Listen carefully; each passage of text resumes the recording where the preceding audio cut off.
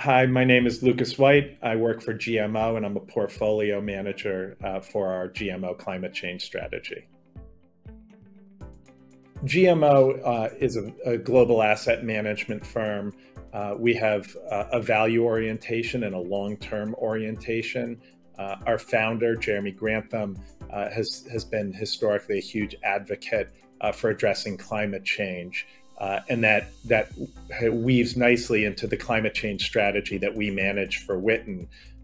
More specifically, the climate change strategy evolved out of work I've done in the real asset space, so investing in the global natural resources markets, where I've always considered climate change a big risk to the fossil fuel companies.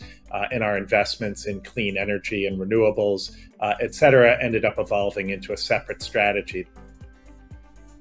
The investment philosophy for the climate change strategy revolves around two key factors. One is that climate change is an urgent environmental issue that needs to be addressed.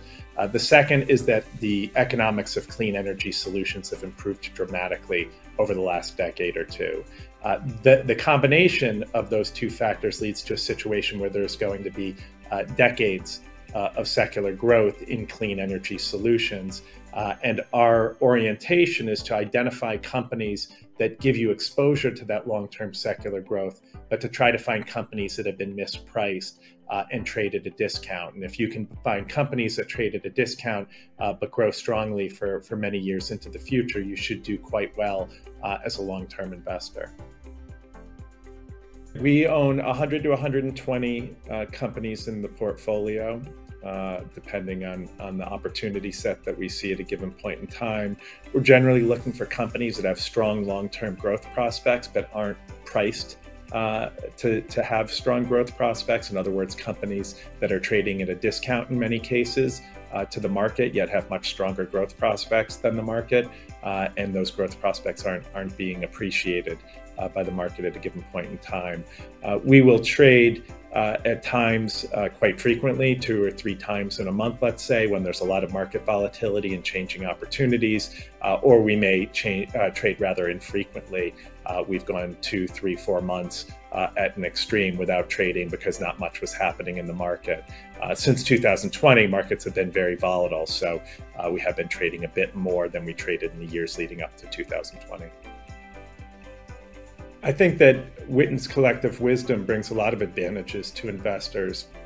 Within the context of the strategy that I run for Witan, the climate change strategy, when we launched that strategy and Witan was an early investor in it, it wasn't a common strategy for investors to target.